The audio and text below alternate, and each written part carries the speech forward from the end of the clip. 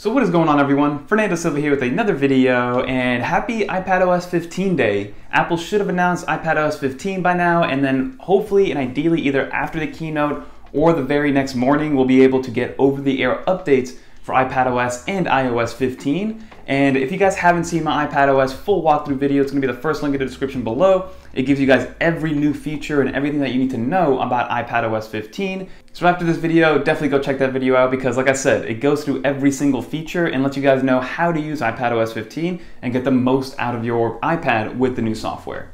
But in this video, what I wanted to talk about was actually iPadOS 15 battery life, because I've been on the iPadOS 15 beta program since it released, I believe back in WWDC, so around the June timeframe.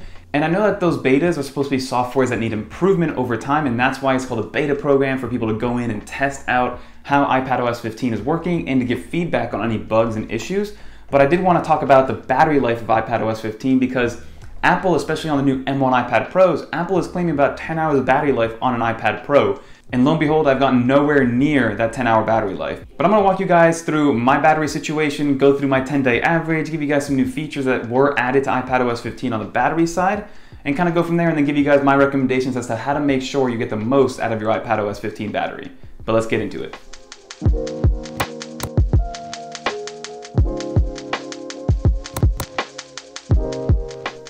So grab my iPad right here. We're gonna put the screen right here on the left-hand side, and we're gonna just walk through iPadOS and the battery life itself. Like I said, I already have an iPadOS 15 video kind of going through all the features. Link it down below. And you can see we got our crypto and our stocks are working pretty well. So if you guys wanna check that out, that's public.com, a little plug right there. But if we go into our settings, let's check that we are on iPadOS 15. Let's go to the About section. You can see that we are on 15.0. So that is iPadOS 15. And the one feature that actually was a very welcome feature that Apple brought to iPadOS 15, again, it was a feature that has been around on iOS for a very, very long time. And for some reason, they just never brought it up until now. And that is the ability to go low power mode. So low power mode on iOS 15, it kicks in at around 20% battery. But on the iPad, it kicks in at 10% battery. So if you're at 10%, you can go into low power mode, and low power mode temporarily reduces background activity like downloads, mail fetch, until you can fully charge your iPad. So I have noticed that if you go into low power mode, you do get way more out of your iPad, but keep that in mind, you don't want to be in low power mode the entire time because the screen dims down very quickly, it's not really usable, like after 30 seconds if you don't touch your iPad, then it goes dark. I'm not a big fan of low power mode unless I absolutely need it. And now, like I mentioned, Apple does advertise 8 to 10 hours of battery life on the new M1 iPad Pro. On the 2018 iPad Pro that I had, it was also advertised at 10 hours. By the time I was done with it, about 2.5 years later, I wasn't getting that much battery life out of it. So with this situation, I like to go into my last 10 days. So we click on here and then you get to see a nice little graph of what's going on, how I'm using my battery, what my screen on time is, all that good stuff. So on average, we're getting about 2.5 hours of screen on time, but that's not a great indicator as to how long my battery is lasting because that's an average. So some days I don't use my iPad at all, like on the weekends, but during the week I do use it a lot. And you can see that it does peak out during the week versus on the weekends. Not a lot of use on the iPad Pro. The way you can actually check your battery and see how well it's doing is click on one of those days that have a big bar. So you can go see battery usage. We'll click on this day, which was a Friday. You can see that I got 6 hours and 8 minutes of screen on time, 48 minutes of screen off time. But if you analyze this a little bit more, you can see that the actual battery usage bar graph is showing that I used about 125% battery. That means at some point I did charge my device while I was working on it. So that is what gave me that 6 hours of battery life, because here we got the 6 hours and 8 minutes of battery life with 125% battery, which in my opinion is not good. But now what I like to tell people, how to actually check on your battery and what apps are using the most amount of battery, you scroll down here. So here it breaks it down by battery usage by app on the day that you selected, right? So if you go on here, it does it for Tuesday. If you go on here, it does it for Friday. So for this day, for instance, you can see that LumaFusion took up about 49% of my battery usage. And if you tap on the 49, it'll tell you how long you were on there. So 2.5 hours of using LumaFusion took up half of my battery. So that to me tells me that if I was to purely use LumaFusion and only edit videos, I could maybe squeeze out 5 hours, and I don't even think I could get 5 hours out of the iPad Pro, especially when connected to the Magic Keyboard, but that's a whole nother story.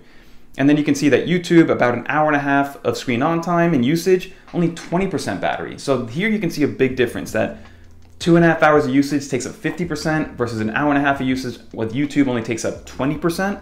So you can see that with 20% battery, an hour and a half of YouTube, if I was only watching and listening to YouTube, I could get about 7.5, maybe 8 hours. But again, that's all estimates based on how much battery was used.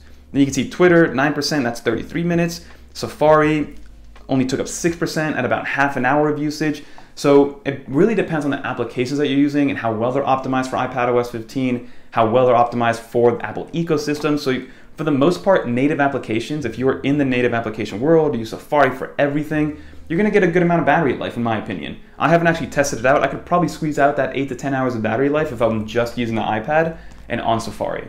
But the moment you use something like LumaFusion or Affinity Photo, anything like that, then it gets a little bit wonky. So let's check on another day. If we go to this Tuesday, which is another big day, here you can see we almost got 6 hours of screen on time, but we use less than 75% battery. So that's a very big difference to here, where we used 125% battery and only got an additional 15 minutes of screen on time. So here I like to see what I used everything for and how it was different.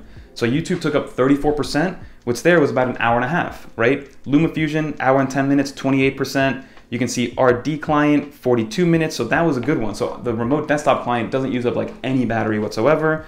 You know, Affinity Photo, 11 minutes, took up about 4%. So Affinity Photo is one of those applications like LumaFusion that's gonna take up a lot of battery as time goes on. Just because you're rendering a lot, you're making changes in real time, and then when you export things, that takes up a lot of battery as well. Because again, you're using all those GPU cores, you're using the M1 chip intensively. So again, the battery life has been very hit or miss with this iPad Pro. So this is where I kind of tell people to go in and really analyze what applications are using the most battery to be able to get closer to that 10-hour mark that Apple, they promise with the iPad Pros. So now that we know how to analyze our iPadOS battery and try to get the most out of it, I do want to give a couple of recommendations as to how to make sure that you're not draining a ton of battery. So in my opinion, one of the biggest battery drainers is actually this Magic Keyboard. I always keep my iPad on the Magic Keyboard at all times. It's very, very rare that I take it off. There's only one real instance where I take it off and actively use it, and that's when I'm using Affinity Photo, because I would rather be, on a plain field, on a level field, when actually making changes with my Apple Pencil. So that is the only time I really take it off. But in my opinion, the Magic Keyboard is a big time battery drainer on the iPad Pro. Apple does say to give that 10-hour battery life, like that is in the perfect situation, perfect conditions.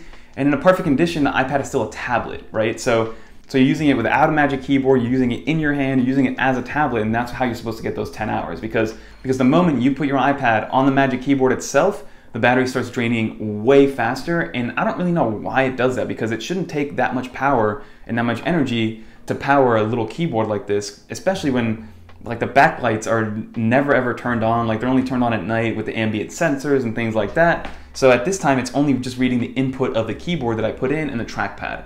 And even then, after about 10 seconds of it being idle, the trackpad kind of goes away until you touch it again. So it's very, very strange how the Magic Keyboard drains the battery life of the iPad Pro so much. It could just be me, so leave a comment down below if you guys are experiencing the same thing, if you guys have Magic Keyboards and iPad Pros, or maybe even an iPad Air 4, and see how that affects your battery life. I'm gonna have a full comparison. I'm gonna go a whole day without using the Magic Keyboard and then a whole day with only using the Magic Keyboard, and kind of see what that battery percentage change is like, because again, the Magic Keyboard is a big proponent of battery drainage on these iPad Pros. But it's an accessory that I feel is needed, especially for my personal workflow. So it's needed for me, it's not needed for everybody. It's a great accessory, and I do recommend it if you are using your iPad Pro for more than just leisure activities, because that really kind of helps your productivity. But again, it does drain the battery a ton. And the last thing I do want to do is actually debunk the myth that if you leave your iPad Pro plugged in, or any other device, any other new device for that matter, if you leave them plugged in at all times, it's going to ruin your battery. It's not the case anymore with smart charging, trickle charging, like the low power mode charging. It's all basically, once your iPad or your iDevice gets to 80%, it knows to kind of lower the speed and save your battery longevity over time. So you don't have to worry about it being plugged in at all times. The only thing that you should know with the iPad Pro specifically is that if you want to charge it faster, you should plug it in directly into the actual USB-C/Thunderbolt port, because that gives you up to 33 watts of pass-through power, as opposed to if you plug it into the Magic Keyboard directly, I believe you only get about 14 or 15 watts of pass-through power. to actually get it charged. So it does charge much, much faster if you plug directly into the iPad Pro. But that is my 2 cents. Hopefully you guys enjoyed and learned something new about the battery life. And if you guys are enjoying iPadOS 15, leave a comment down below what your favorite feature is, because I know that a lot of iPads are going to be able to update to iPadOS 15, going down to the iPad Air 2, the first gen 9.7-inch iPad Pro. So it's amazing how Apple's supporting all of these devices 7 years later with brand new software to make sure that the users, the consumers like us, we feel like we get brand new devices, even though it is a 5 to 7 year old, computer piece of hardware. But that's pretty much going to do it for this video. Hopefully you guys enjoyed. Leave one more comment down below to let me know what your favorite part of Apple's keynote was. Always curious to know your guys' opinion. But until next time, peace.